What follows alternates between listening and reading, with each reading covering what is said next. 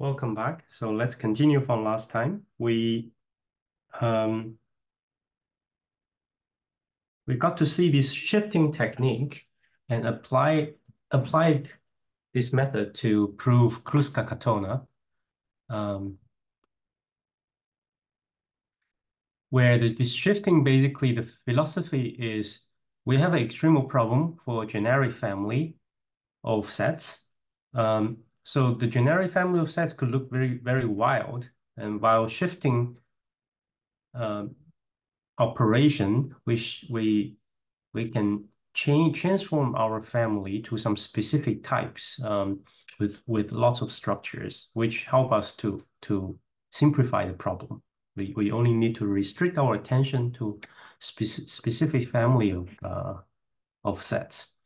So today we will see another example of shifting technique on another yet very important lemma, the Sauer-Scheller lemma, and the about a very important notion, VC dimension. So let's recall this definition that we started last time. So recall, we have let's recall everything. We have some family of sets, a family of subsets of some ground set X, where X could be infinite. And for a set, let's say S, a subset of the ground set, we define the trace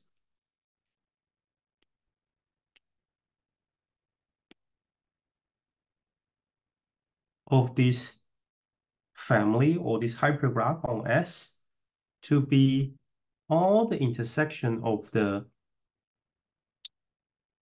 sets in our family with this set of points S. Called trace because this is the trace of F on S, right? So the name is quite fitting here. So, and we say a set S is shattered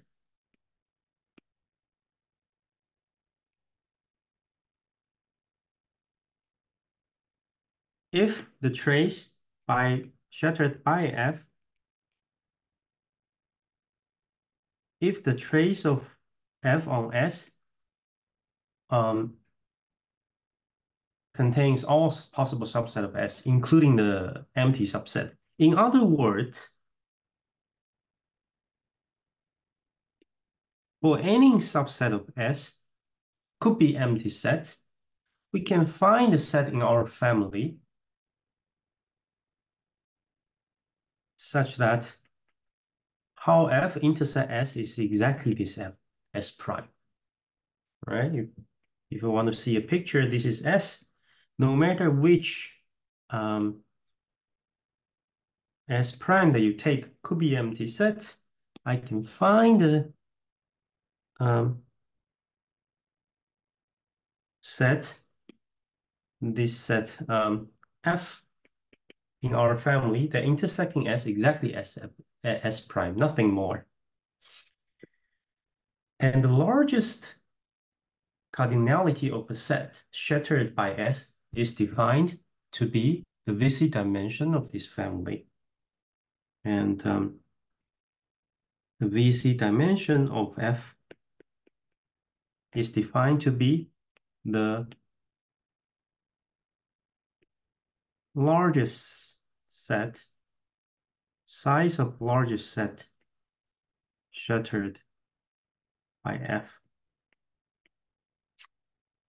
Let's see some examples.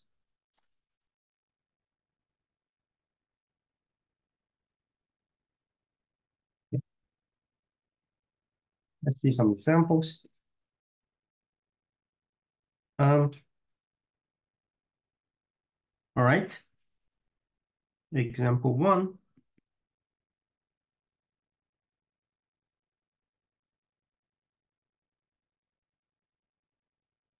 Example 1, let's look at some infinite setting of ground sets where the ground set is R1. Let's consider X is real line. And let's consider our F are all closed intervals.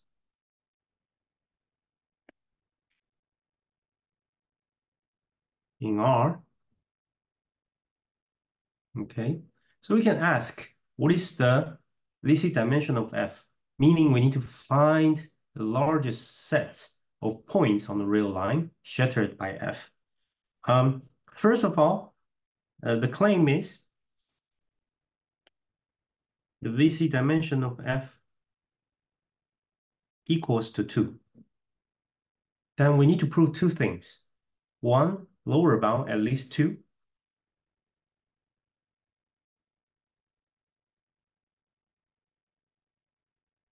At least 2 means what we need to find 2 points that are shattered by intervals. This is easy. You just take any 2 points. Take any 2 points. Let's say point today is May 14. So let's take points 5 and 14. Okay. And we claim that you take any 2 points, May 14, those are shattered by intervals. Here, those shattered, then we need to do what? For every subset of S, which is this pair, we need to find the set, which is a closed interval, intersecting this set S with exactly that subset, right? So we need 2 to the 2, 4 intervals, shattering with all different shape of traces on this pair of points. Meaning, we need a purple one containing both of them. You can just take 1 to 20. You need it's too thick, no? You need a purple one containing all of them. You need one that containing only 14, let's say 13 to 20. You need one that containing only 5. You can take 1 to 5. And you need something containing nothing, shattering the empty set. That's also easy. You just take, oops, it's tilted. You just take 20 to, I don't know, 30, right? It's easy to prove. We also have to prove upper bound that there's no 3 points. What does upper bound means? There's no triple points shattered by our collection of closed intervals. This might look easy, but bear with me. Let's walk through easy examples to slightly harder examples. So less than 3, what do we have to prove? We have to prove this exist a pair. Exist a shattered 2 sets. This means we need to prove for any 3 sets, it is not shattered. Okay, this is also easy. We take any 3 points. Okay, this year is 2024, May 14. Let's take these 3 points on the real line. How do we show that this is not shattered? That means we need to find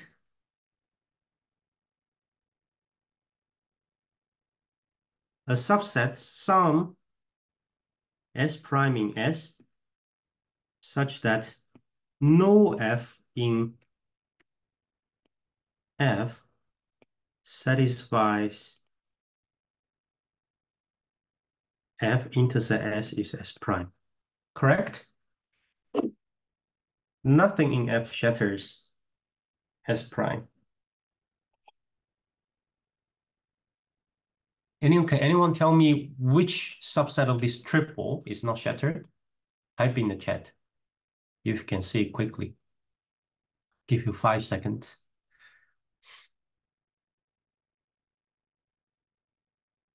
Okay, 5 seconds up. This I can take actually the first point and the last point. This is my choice of S prime. I take S prime to be 5 and 2024. Now, if you think about it, no interval containing both of them can exclude the midpoint 14. Okay? So this is the formal proof that the family of all closed intervals in the real line R1 has basic dimension 2. This is easy, no? Let's move on to other examples. Let's look at, good. So during this course so far, we've been training ourselves to ask questions, right? So we see here the closed intervals are convex sets in R1. So you take all the convex sets, sort of, let's forget about open intervals. Let's only consider closed sets at the moment. You take all the closed convex sets in R1, it has bounded basic dimension 2. Then natural thing to ask is what happened to R2, R3, R4? Is it also true that if you take closed planar convex sets in R2, say, it has bounded basic dimension? That would be the next step. But turns out this is not true. It's only true in one dimension. So already in R2, in the plane, if you take all the closed convex sets, basic dimension could be infinite. I forgot to record you. If there exist arbitrarily large sets that's shattered by F, we say the VC dimension is infinite. So here's an example of families with infinite VC dimension. So, but closed convex sets in higher dimension already in R2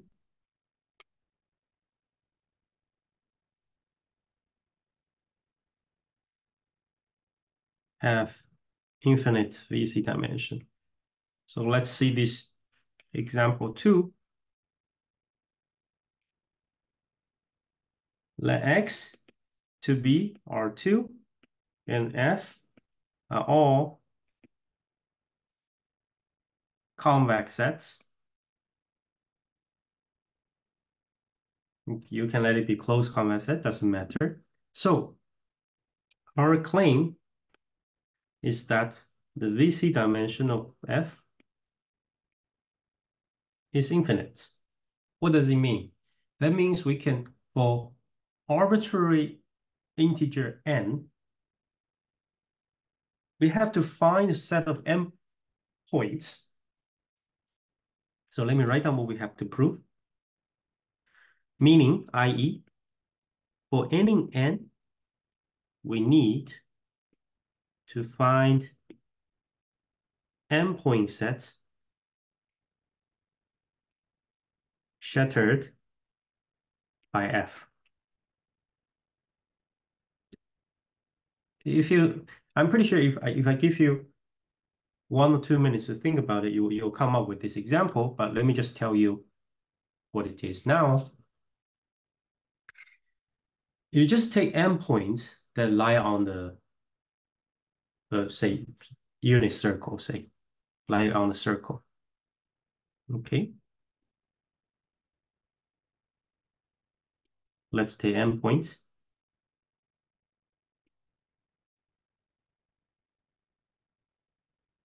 Dot, dot, dot, dot. Okay, since I draw all of them, I don't need dot, dot, dot.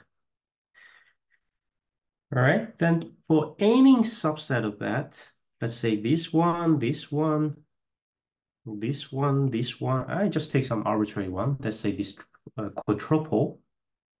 Then there is a convex set intersecting these endpoints on the circle exactly at these 4 red points. You just simply draw. I can take this.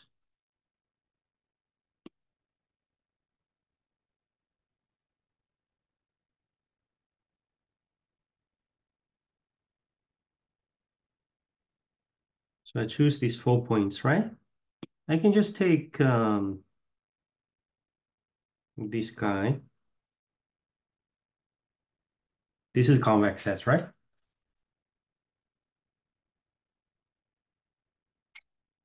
No, I don't like this.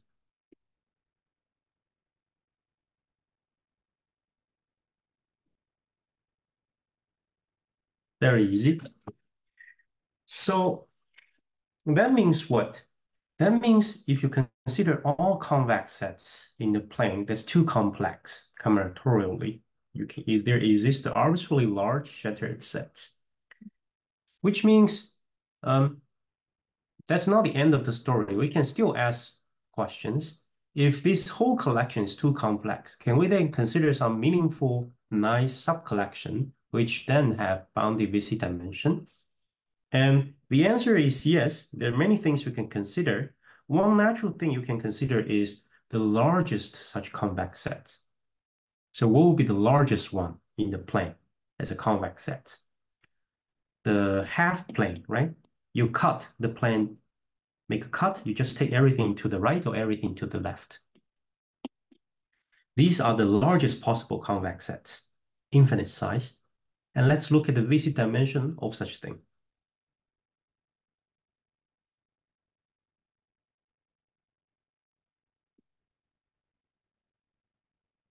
So collections of all convex sets, too complex. What about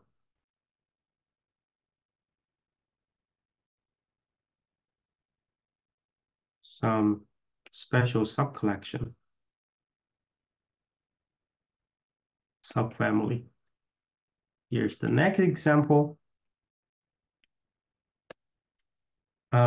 If you look at the half spaces, half planes in R2. So this is my X. The collection of all half planes is my F.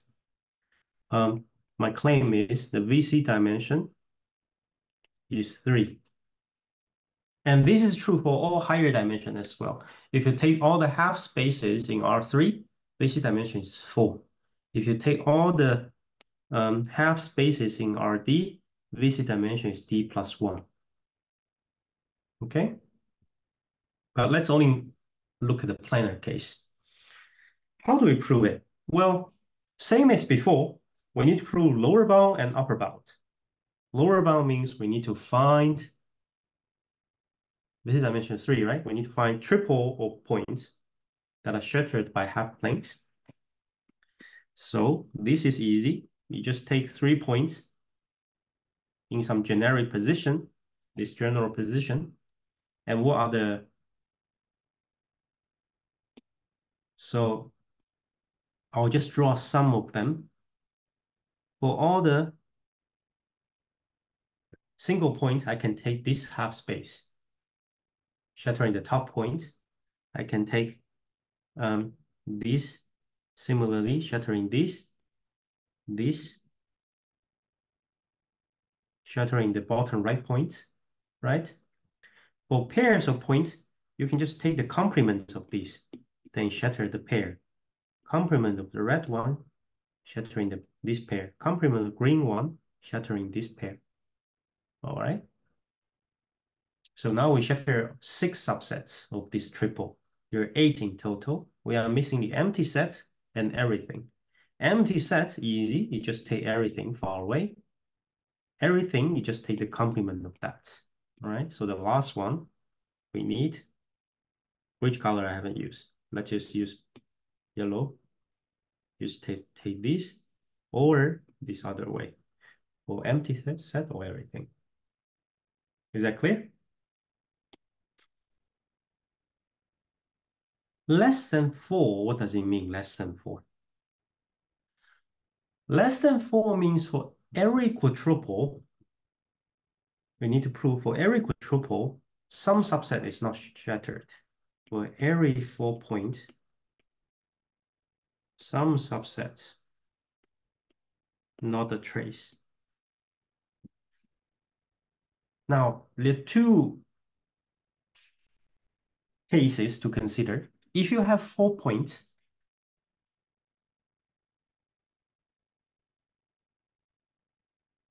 we have two cases. One,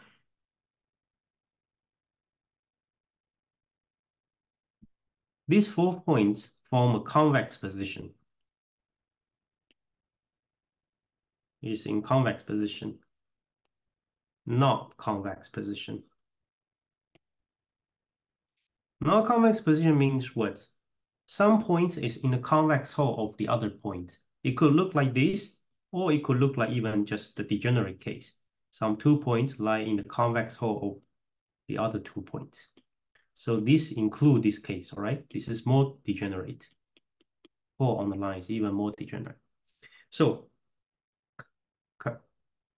these two cases encompass all possible scenarios. Convex position, not convex position. Now we need to argue in both cases, we can find some subsets that's not a trace. In the first case, consider this. This is my, we need to find some S prime, right? This is my S prime, the red one. Why? Or proof by picture. If you have a half space containing these 2 points, then it must also contain either this point or this point, all right? I'll not prove it rigorously, but try to prove it rigorously yourself. For case 2, I'm gonna use, the choice is also obvious, the outer 3 points. Yeah.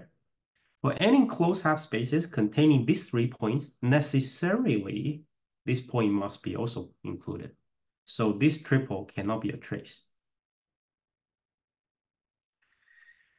Good. So one more example. This is dimension of half spaces, half planes. Let me leave you an exercise.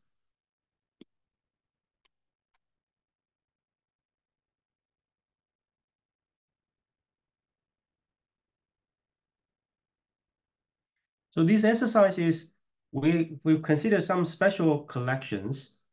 So this is what we're trying to do here in this example, some special sub-collection, verify that it has boundary visit dimension. Another very natural special sub-collections in the plane are axis parallel boxes.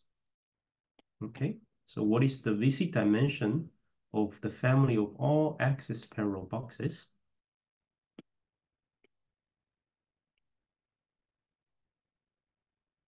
Okay, these are axis parallel boxes.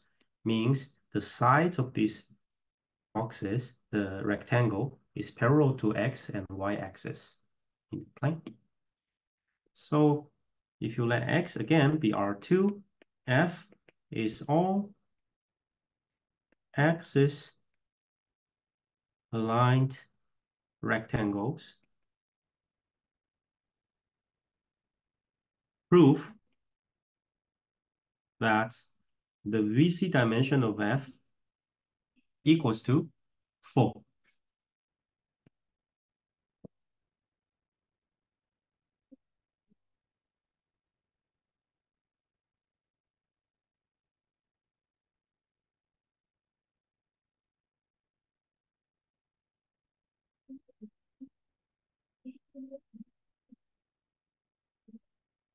So next, let's see a finite ground set example. Here, all the ground set are real line, plane, or some RD.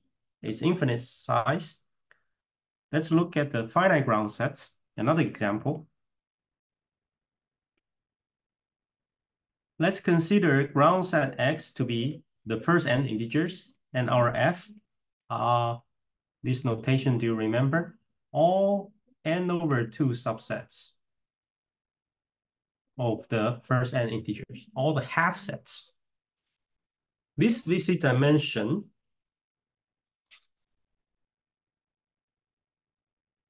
it's not hard to see, it's n/2.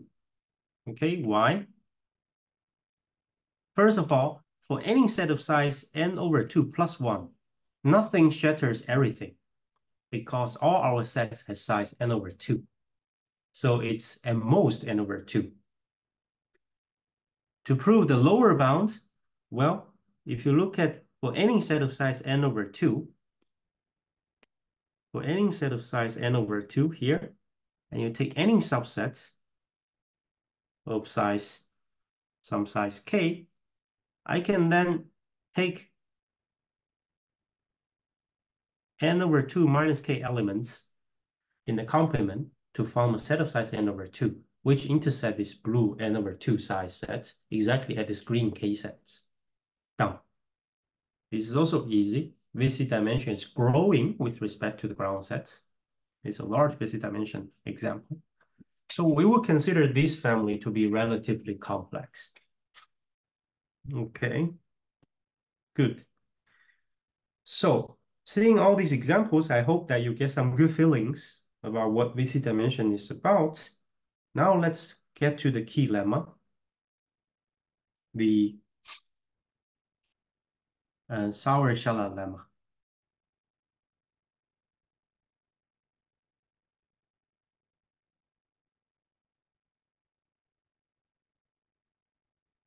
Sauer-Schaller lemma, it's trying to give an upper bound on the size of a family when it has bounded VC dimension. Okay.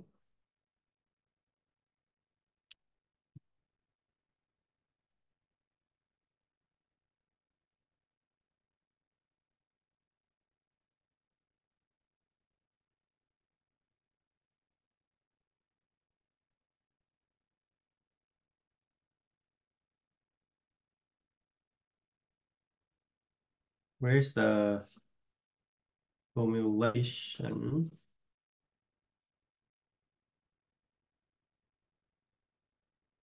Okay, let me put this simpler formulation. The simpler formulation is the following. For any family F of which is a collection of subset of first n integers, if the VC dimension is D,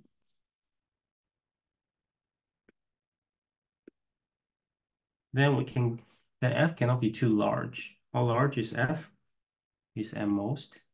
N choose 0, N choose 1, dot, dot, dot. Is the first D plus 1 layers of binomial coefficients. All right. Several remarks I want to make here before we get to the proof. The first remark is that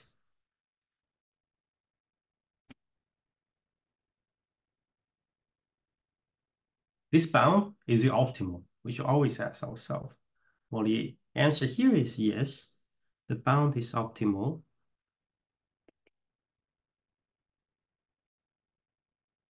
How do we see it? You can just take the bottom D layers. Then how many empty sets? 1. How many singletons? N choose 1 of them, N choose 2, N choose D of all the D sets. You take this union. Obviously, this dimension is D because we don't even have a set of size D plus 1 at most D, right? Equals to D. Second remark is that Sauer-Schaller lemma is actually slightly stronger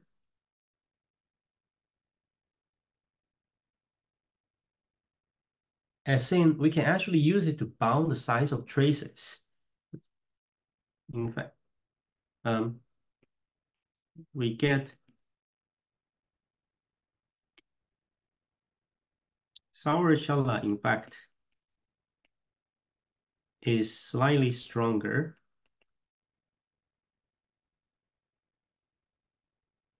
It bounds size of traces of F on any sets of size on any set. So what does it mean? It means for any f, which is on some ground set 2 to the x, okay? And we know with VC dimension D, then for any subset S of the ground set of size, let's say M, you take some subsets, then we know if you look at the trace of F on this set S, it's at most M plus 0, M plus D. All right. So not only if we have a family on some ground sets with bounded basic dimension, not only we can bound the size of this family, we can actually bound, you can zoom into any subset S and look at the trace and bound the size where this we make use of the size of that set here. But these two are almost the same, even though this looks slightly stronger.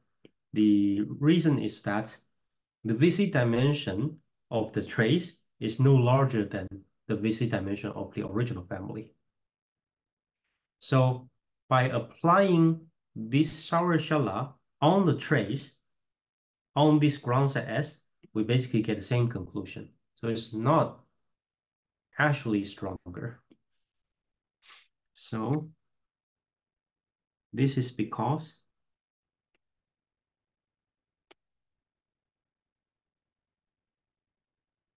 we get this version from SS for free as the VC dimension of the trace is no more than that of F. Okay. So now let's focus on this slightly easier version and try to prove it.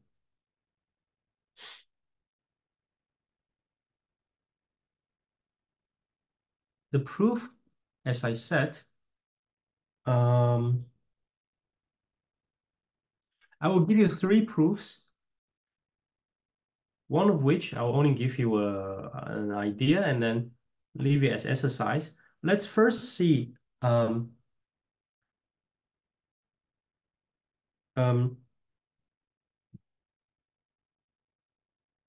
induction proof.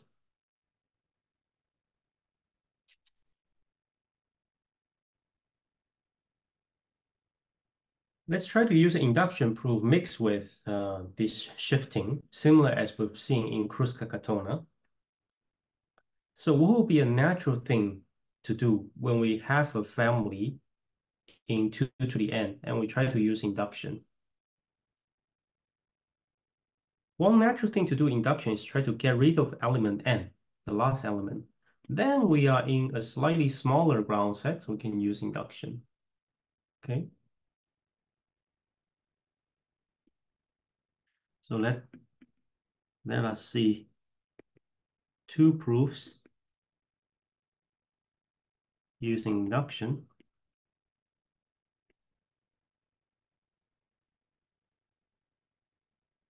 Okay.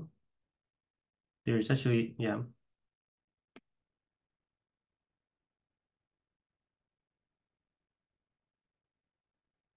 So the first proof, so what will be 2 natural way of induction? The first natural way of induction, so to do induction, natural way is to get rid of an element, say n, element n, then we are on the smaller ground sets, we can do that thing. So how do we do that? Well, if you have a family F, what is the natural way to partitioning it? A natural way to partition it is to partition it into those of sets containing the last element n or those that do not contain the last element n. Let me write it like this, Fn bar. So those F containing n and those F not containing n. Okay, you can visualize this. How do you visualize this? This is one way. Let's draw a picture. Always good to draw some pictures to visualize it, to have better understanding. So let's suppose your family is something like this.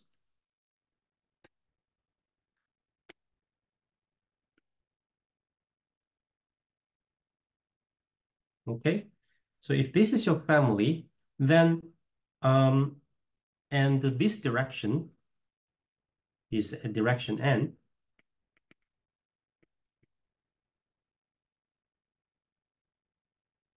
The up direction is direction n.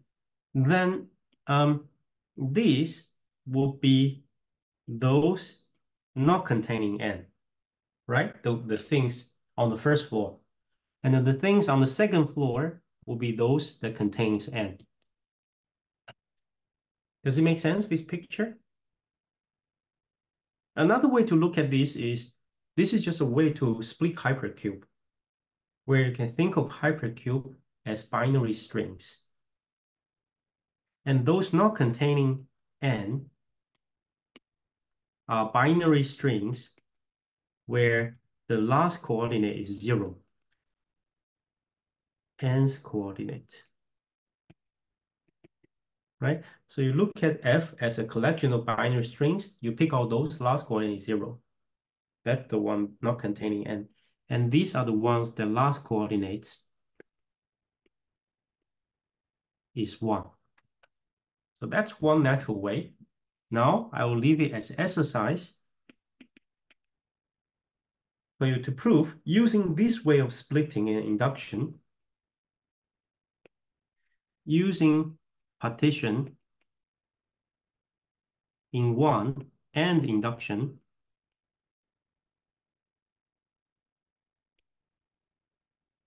prove that I want you to prove Sauer-Scheller, but in an even stronger way. What? Prove this theorem. For any family, the number of shattered sets, the number of sets that are shattered by F in N is at least the number of sets in F, the cardinality of F. Why is this stronger? So this exercise, why is this stronger than Sauer-Scheller? Well, let's see the remark. This theorem, which is by Pager, I think 1985, implies Sauer-Scheller. Because if your VC dimension of F is D,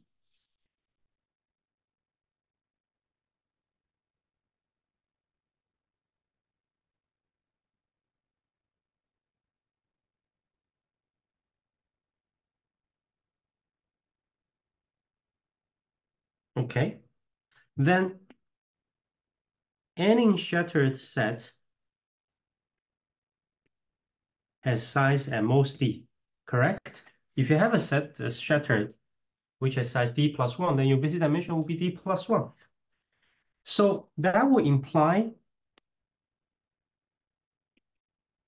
this would imply the number of shattered sets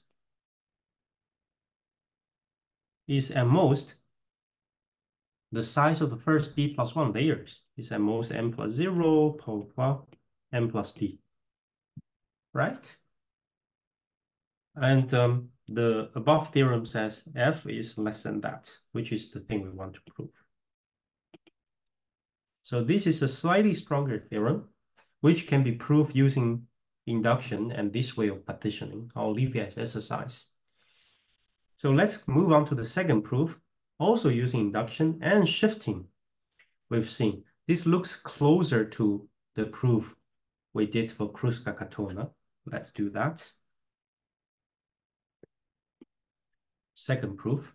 So the first proof. Second proof. What's the intuition? Again, we want to get rid of the last elements. So what would be a good way to partition the family to get rid of the element n, say? Well,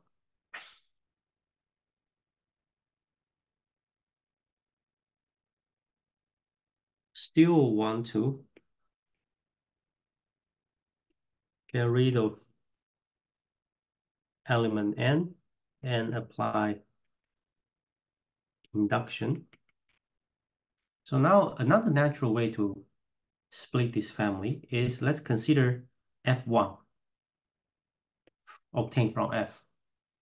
This would be what's the very brutal way of getting rid of element n. You just look at the trace of F on the first n minus 1 elements.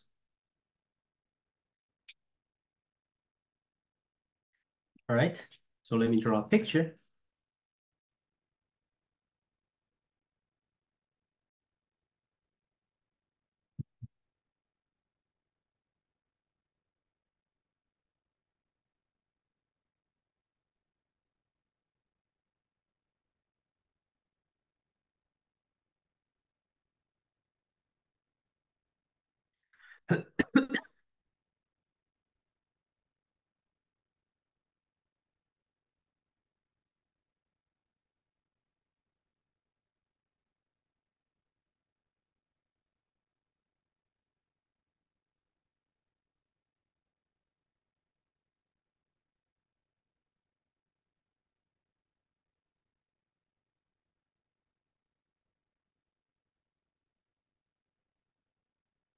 Okay.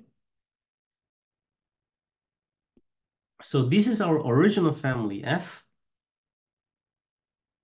Yeah. If you want to be more concrete, this is a direction 1, direction 2, the top is direction 3. So it includes in this family the empty set, this bottom left point. And what is this point? Well, it goes in direction 1, but not in 2 and 3. So it just a singleton set 1. This is set 2. This is set, what is this? You only go in direction 3. So this is singleton set 3. This is 1 and 3, right? And this one is everything, 1, 2, 3. Good. Now, I look at the trace and this is an example, n equal to 3. In this example,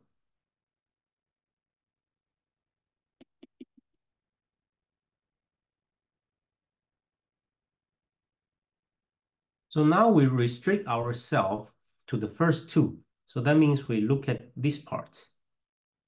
This is the trace of these.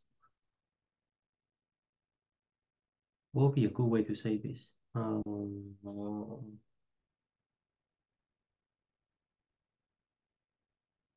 Okay, a good way to visualize this is we say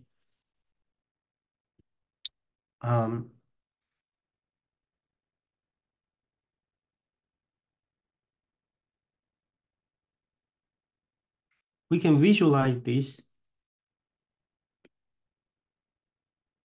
as applying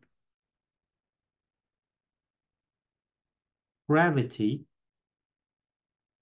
on direction n. So that means we do free fall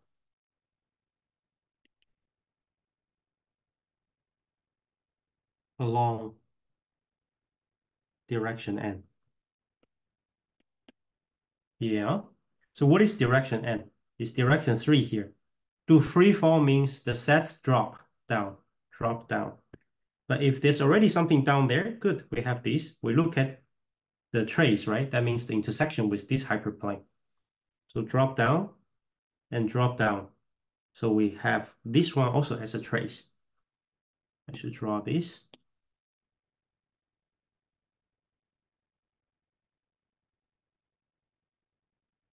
So this is 1, 2, which come from this 1, 2, 3. Okay. 1, 2, 3, the trace on the first two coordinate is 1, 2. So this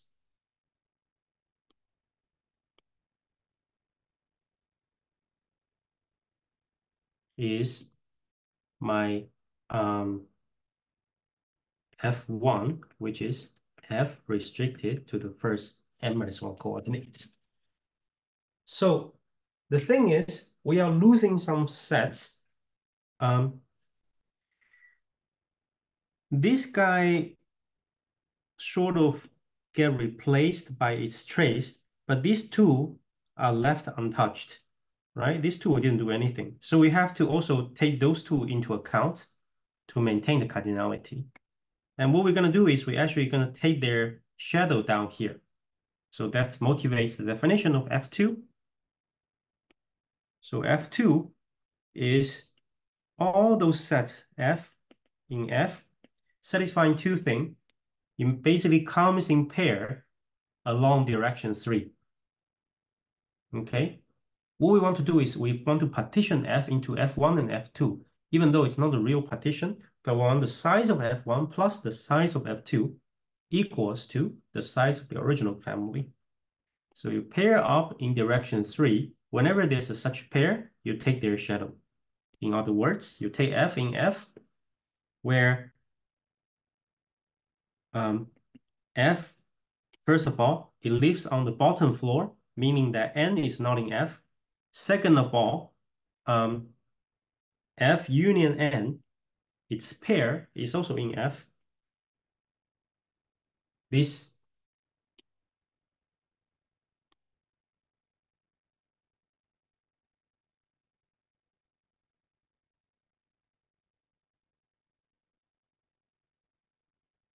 these ones, right?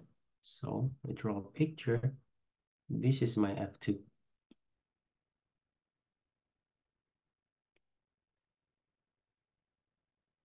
So now we have two family, the red one and the green one, both living in n-1 now.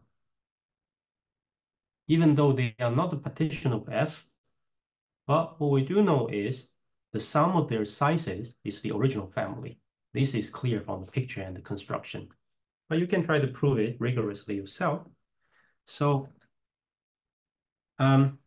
we have some basic observation. F1, F2, both live in n-1. And what's important is, even though they are not a partition, but we have F equals to the sum of F1 and F2. That's first observation. Claim. So try to prove it rigorously yourself. The second claim, this is exercise, but it should be clear from the construction. Second claim is the VC dimension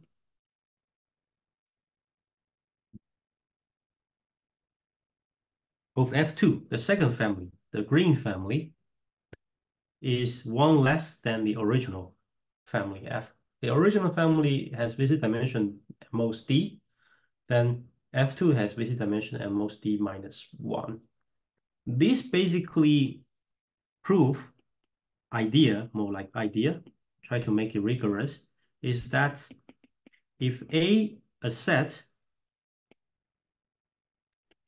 is shattered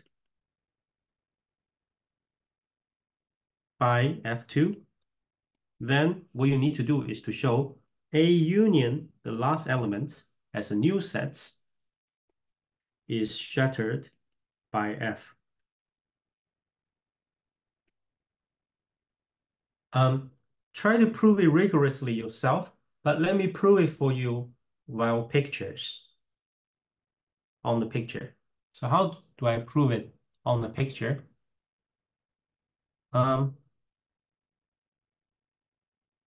Okay. On the picture, when do you have a set shattered? The set 1, 2 is shattered, means you're going to look at the hypercube corresponding to the first two coordinates, which is this bottom plane here. It's shattered means the traces on this, you project everything to this plane. The traces here occupy all points of this hypercube. In this case, there's only 4 points. So if all hypercube are occupied, this set is shattered. All right? So now, what's our claim? If A is shattered by F2, so if something is shattered by the green one, here direction 1 is shattered, right? If some subcube is shattered, then remember they come in pair. If you're adding element 3, those are also there. So you have two hypercube all together, you get a hypercube of 1 dimension higher. So that means if you now project things to this plane, this hypercube, all the traces are there. That's all right. That's the proof by picture. Any question?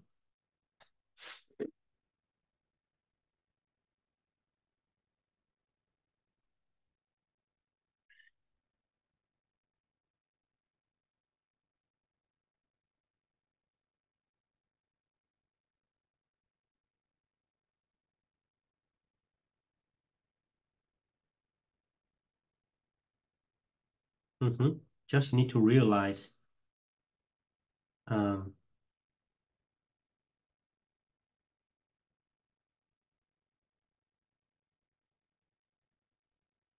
you just need to realize if a set is in F2, then this set union N is also in F2.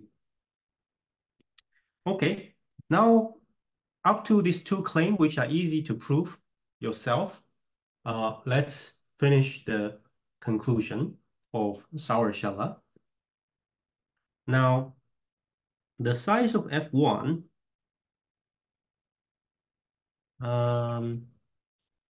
okay, let's do the formal proof. Sauer-Scheller. What we're going to do is induction, double induction on dimension D, and then inner induction, we have induction on the ground set N. So in the outer loop, base case for D, the outer loop is easy. When D equal to 1, you can just draw it by hands. I'll skip that. Let's look at the outer one, inductive step. Now we're gonna do an induction in N. In the outer inductive step of the outer one, we do induction on N. In here, the base case is what? N equal to D. The number of elements should be at least the largest size of the set that's shattered, right? And this is trivial because the sum of these binomial coefficients when N equals to D is just everything, 2 to the D. And the total number of subsets in N, which equals to D, is 2 to the D. So that's easy.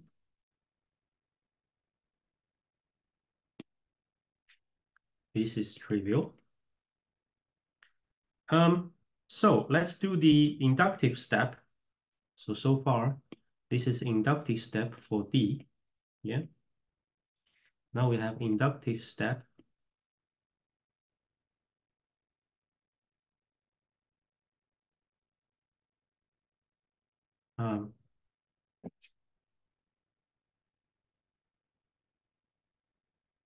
For N.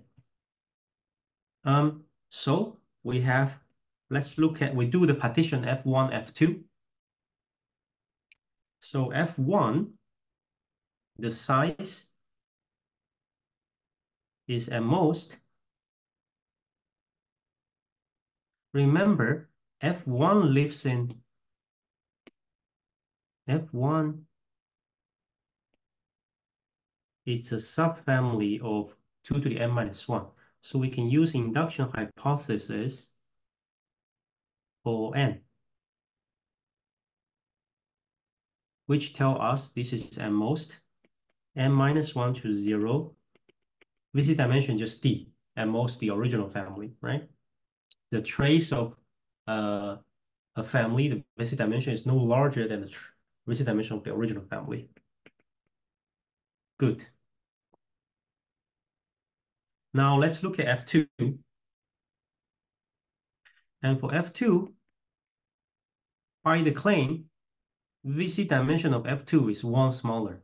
So we can use the induction hypothesis of the Alters loop, which is at most induction hypothesis on D. So you have n choose. The ground set is again n minus 1. So actually I will write it like this.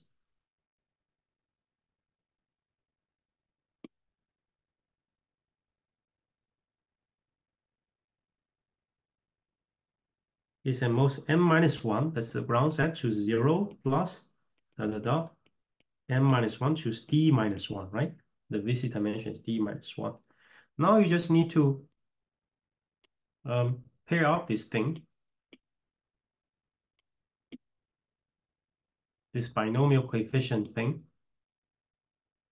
You get f equals to f1 plus f2, which is at most. The first thing is just 1. Let's change that 1 to n to 0. These two are the same.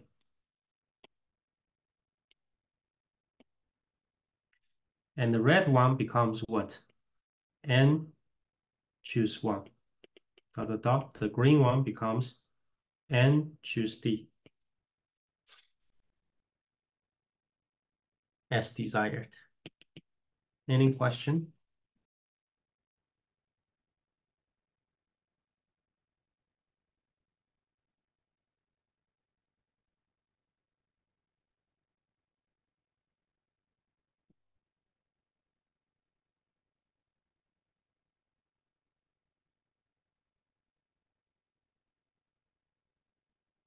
Now let's do a third proof of Sauer-Schaller.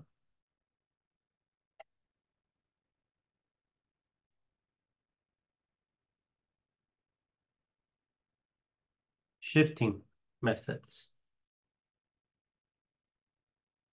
Similar to the Cruz-Cacatona. So how do we do shifting?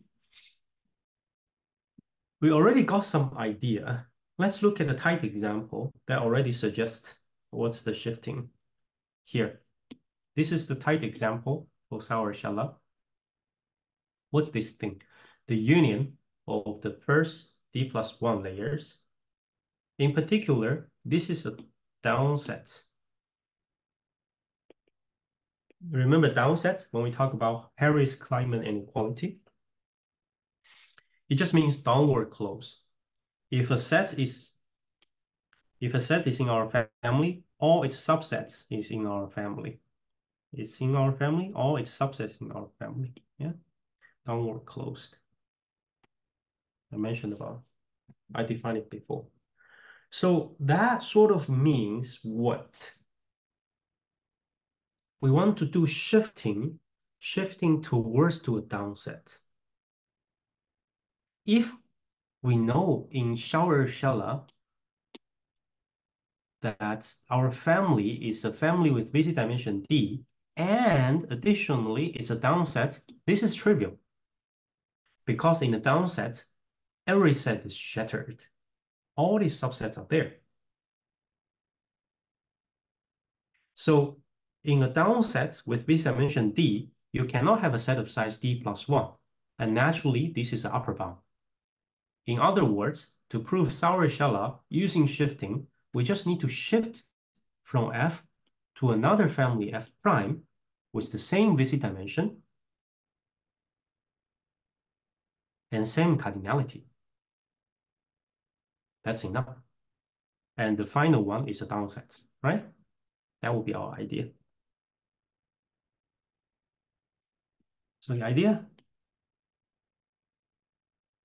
is to shift F to a new family, to a family F prime that is a downset. Okay. And without changing the cardinality.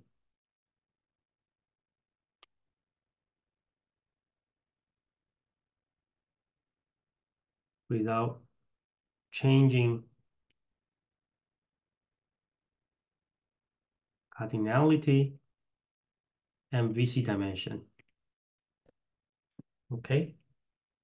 And without increasing VC dimension.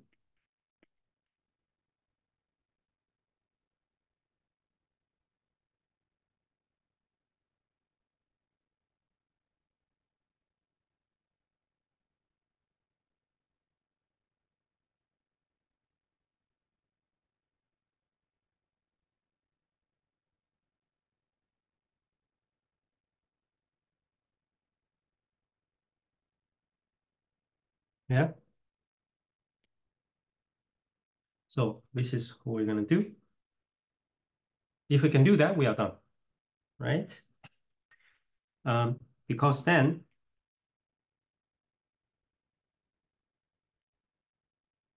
in the downset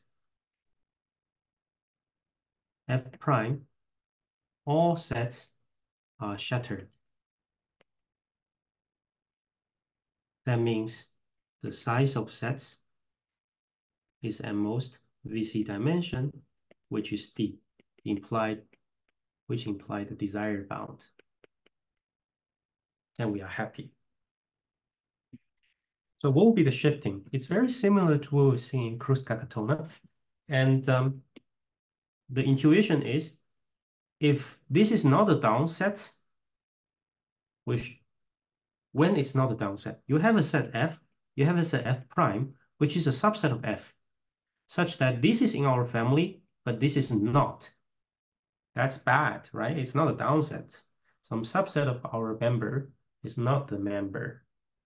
Then we're going to shift F to F prime. We can replace F to F prime. You drop it down. Keep doing this.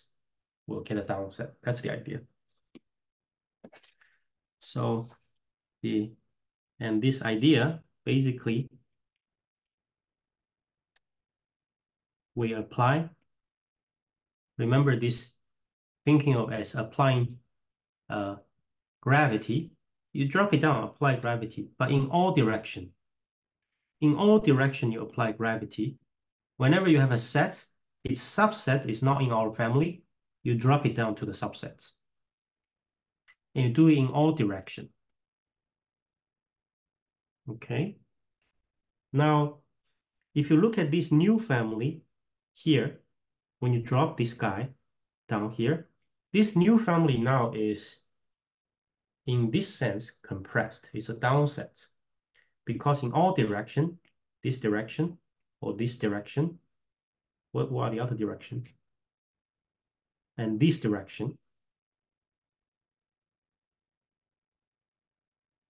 if you apply gravity, you get the same family. Nothing changed. So this is completely compressed. This is downsets, right? We apply gravity in all direction, basically. If you want to use an informal way to describe this. So let's define it formally. For every I in N, in every direction, we define this gravity fall. This, I will call it free fall in direction N, in direction I. Before, we did the direction N free fall. Now we're going to do in all direction.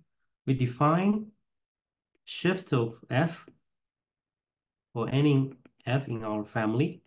We define F to be F minus I. You do the free fall. If that position is not occupied already, what does it mean? if first of all, I has to be ours in our set, then you do the free fall means the position F minus I is not already in our family. So you can free fall to that position. Otherwise, you don't do anything. So it's almost the same as Kruskal-Katona, except that in Kruskal-Katona, we need to make it up with the element 1. Good. And because of this operation, let me also define Si of F, just the family of all SIF. You apply this with F in F. Okay. Now I'll leave you as an exercise to show that for every family F, it's a finite process. Finite process to compress it, i.e. To arrive to obtain a prime such that SIF prime is the same as F prime for any I in N. So this is compressed in this definition. And for any F, it's a finite process to keep applying this shifting operation to change this to a compressed family. And another exercise to show such compressed family is a downset.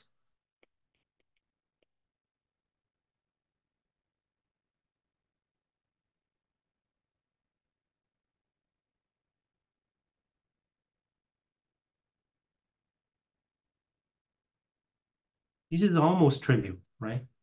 If it's not a downset, that means you have some F and some F prime, which is a proper subset of F, which is not in your family. So that means you go along this chain, F to F prime, you look at the first element, then you can do, you can delete the element. You can delete this element doing this shift, right? Some elements. That's another observation. So we do shift from one to another, which is a downset. Now we need to make sure two things. Cardinality is not changing. Visit dimension is not increasing. Cardinality is not changing is easy also. SIF has the same size as the original. Shifting does not change the cardinality. This is also almost trivial. Prove it. Then we need to show that visit dimension, the last claim exercise, is the shifted family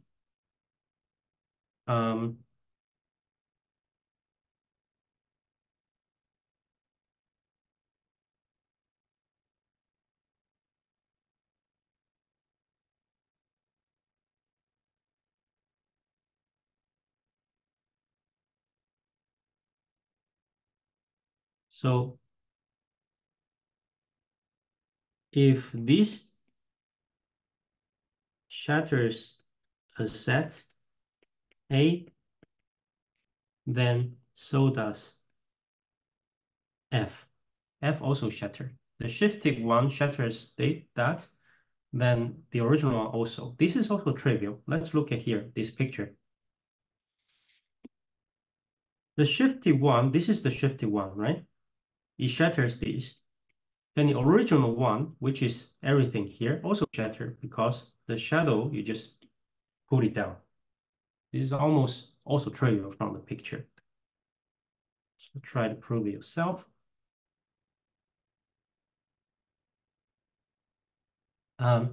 Actually, you can prove something slightly stronger. Remember in Kruskal-Katona, recall, in Kruskal-Katona, we have, if you apply this shadow and shifting. This is a subset of, you apply shadow and then this shifting. You can swap these two operations. Same thing is true here, which it's a stronger proof of this exercise. Stronger holds. Conclusion holds. What? I do the shifting. Now my operation is, I don't care about shadow, I care about trace. And I consider a trace on some sets, T, say. So T is a subset of the ground sets. This is a subset of, you first take the trace and then you do the shifting. Okay? This is stronger because that means if the shifty family, the trace, if the shifty family shatters some set T, then already this has size also 2 to the T, right? If this is 2 to the T, this has size 2 to the T. But this, by the previous exercise, has the same size as what's inside. So that means what's inside is also 2 to the T, implying this exercise, all right?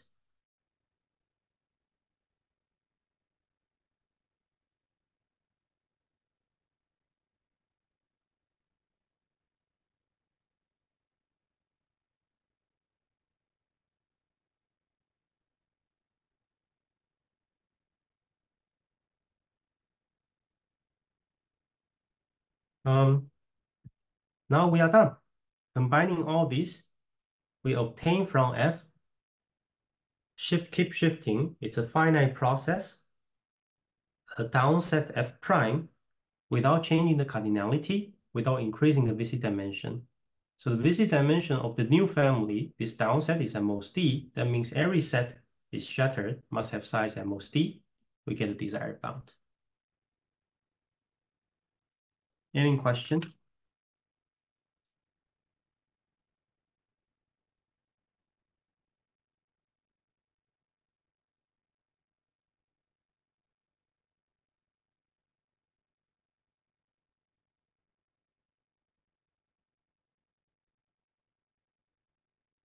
Okay. If there's no question, we will move on to the next topic, which is about a new method called dimension argument.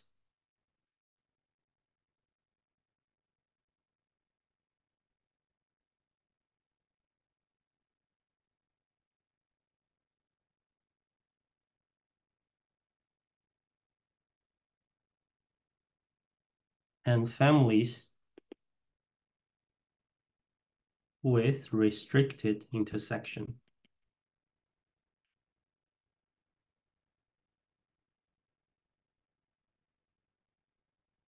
Okay.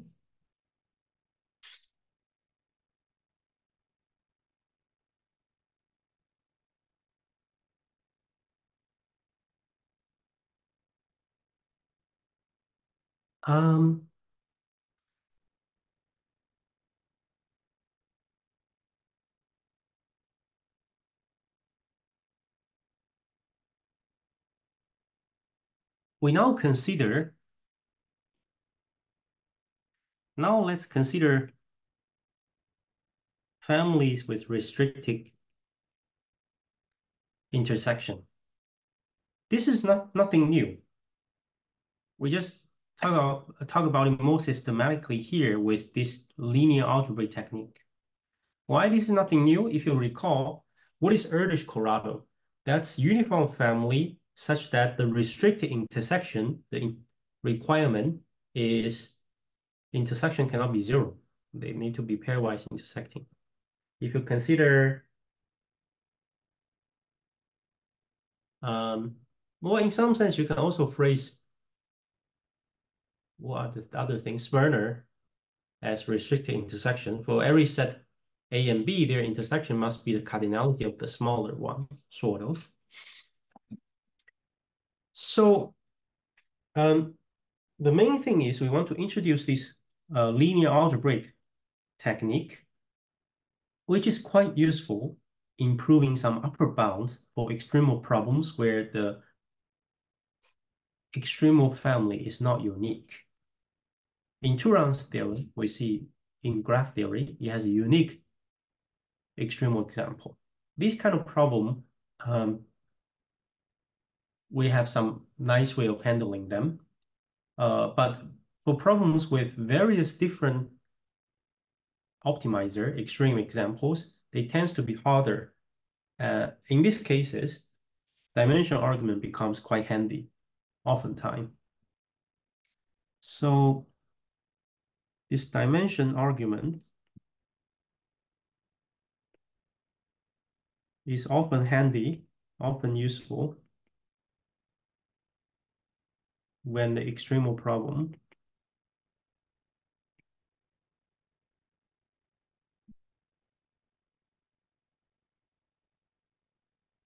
has many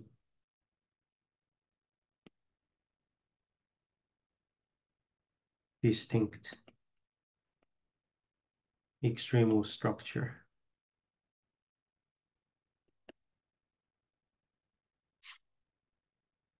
What's the idea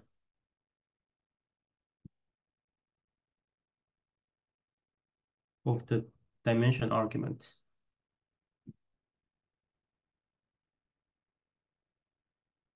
The idea is the objective, the goal is to prove an upper bound. We want the upper bound. This is our goal. How do we do it? We're gonna cleverly map the objects in F. The idea is to map objects in F injectively into, say, a vector space such that the images of these objects in our family are linearly independent.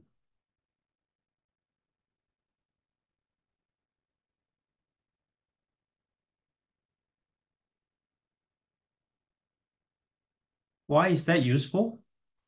Then that means because this is injective, so the size of F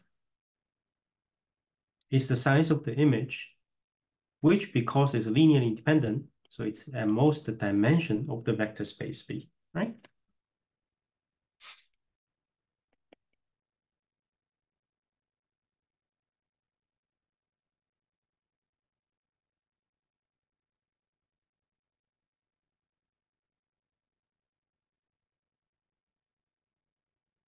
And usually we map it to some vector space that we know how it looks like, so we can estimate its dimension. Let's see some example. This is nothing new. We've seen in odd town, even town at the introduction of this course, these are dimension arguments. Basically, we associate this clause in this town with restricted intersection, some orthonormal basis in this vector space, binary vector space, F2 to the n. And they are linearly independent, so dimension of F2 to the n is n, if you recall, odd town, even town. So we've seen this.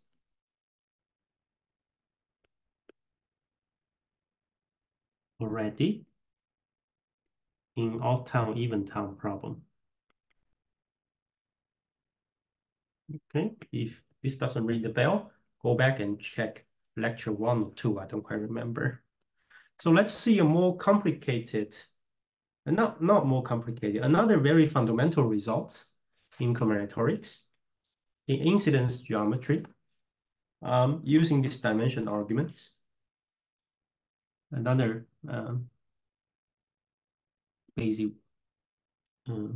classic result.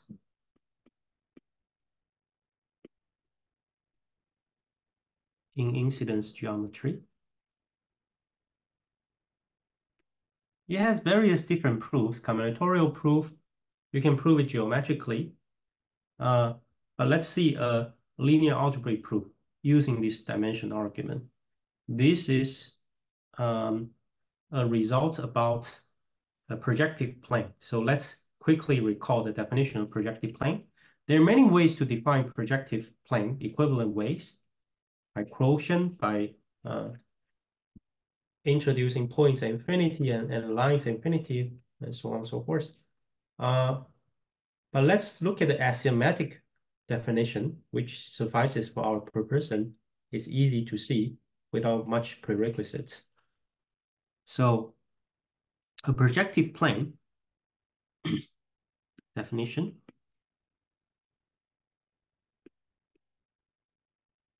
And here, let's all consider a finite projective plane. A projective plane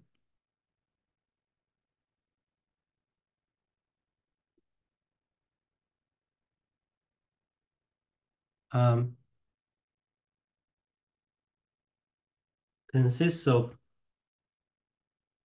let's draw, consists of lines and points,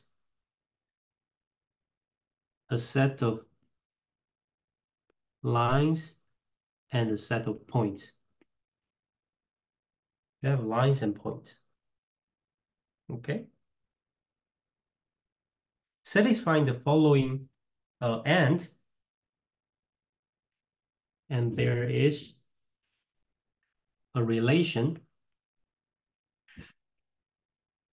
between line and point, which we call incidence. So if a point is on the line, we say a point is incident with a line, and vice versa. A line is incident with a point. So here is example incidence. PL. P is incident with L, and vice versa. L is incident with P. So you see some symmetry here. I can swap the role of lines and points. And that's why we use incidence. We don't want to see P lies on L. Actually, you can have duality. You can swap the role. Everything still holds. But let's not worry about that. Good. We have a set of points, a set of lines, and the relation. So this is P is incident with L. If P is here, L is here. This is P prime.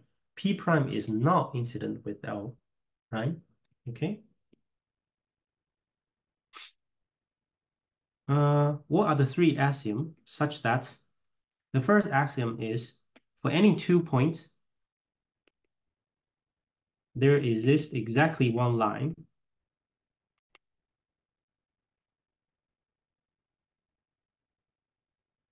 incident with both of them.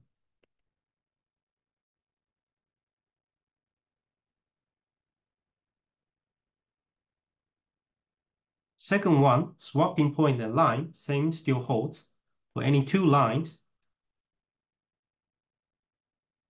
So for any 2 lines,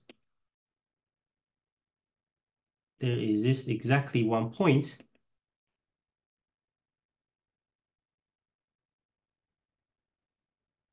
incident with both of them.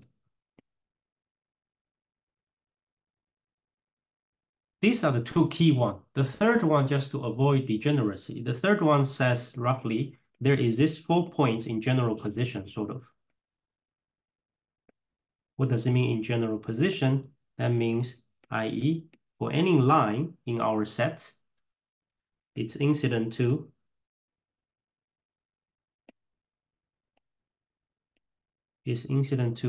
at most 2 of these points. So what would be a bad case? Well, I don't want something, they all lie on the line, right? Then you cannot find the 4 points where This is sort of degenerate. This is to avoid degeneracy.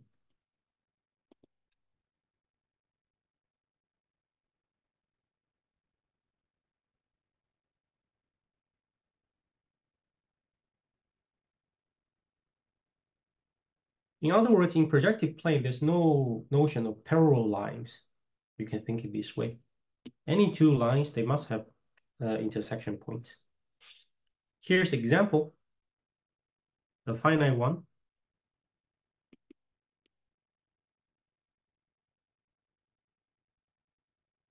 The famous Fano plan. It has 7 points, 7 lines. Every 2 points contains a line. Between every 2 points, there's a line going through them. Every 2 lines, they have exactly 1 common point. So it looks like this. 1, 2, 3, 4, 5, 6. So you have line 1, line 2, line 3, line 4, line 5, line 6.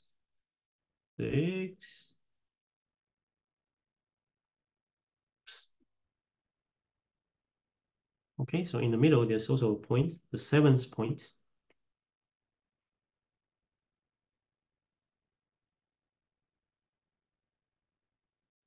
So now we have 7 points and 6 lines so far. The 7th line looks a little bit strange, but let's look. Which two? Our requirement is every 2 lies on the line.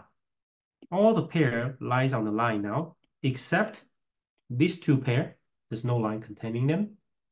These 2 pair, no line containing them. These 2 pair, no line containing them. So we're going to draw a line containing these 3 triple.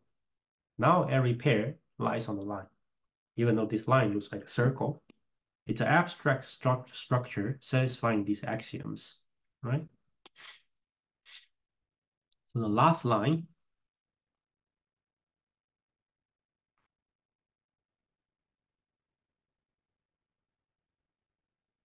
this is the last line.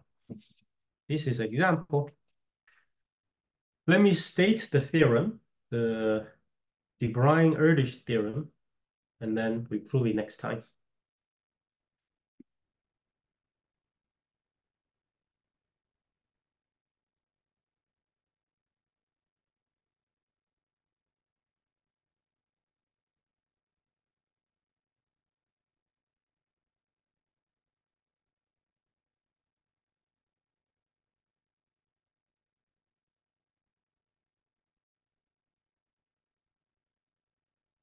So de Bruijn-Erdős theorem says,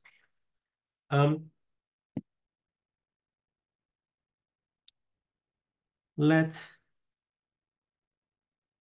P be a set of m points in a projective plane.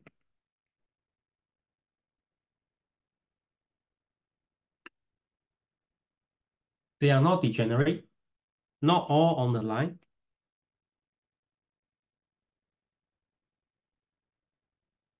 You don't have everything on the line. You have m points, not collinear. Then, conclusion is the number of lines determined by P. What does it determine by P? Remember, between every 2 points in the projective plane, there's 1 line going through them. So you take the collection of all lines that going through 2 points of P. That means the lines determined by P. We have a lower bound on that. The number of lines determined by P is at least the number of points in P, which is n. Okay? This is what we will prove.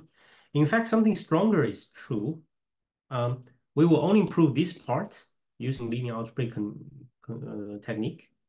Something stronger is that if equality holds,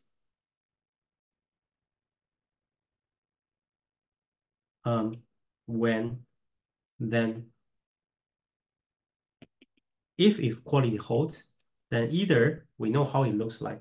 Either P itself is a projective plane, smaller size, or everything is a projective plane, or P looks like this. You have n minus 1 point, collinear point, and 1 point outside. Then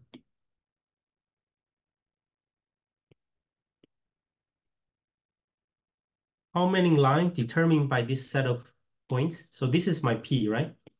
You have n points. The line determined by pairs on this collinear point is just a single line. And here you have n minus 1 lines that look like this. Together you have n lines. So there's only two scenarios where equality holds. Either yourself is a projective plane, or it looks like this. But I include this part, equality part, just for completeness of the statement. We will only prove this part. That for any set of points, let me repeat, for any set of n points in the projective plane, the number of lines determined by this set of points is at least the size of this set of points. Okay. So we're going to continue on this Thursday, and also on Thursday, please remind me to give you some information about the final exam, how we're going to take the final exam. Right. Okay, thanks for listening.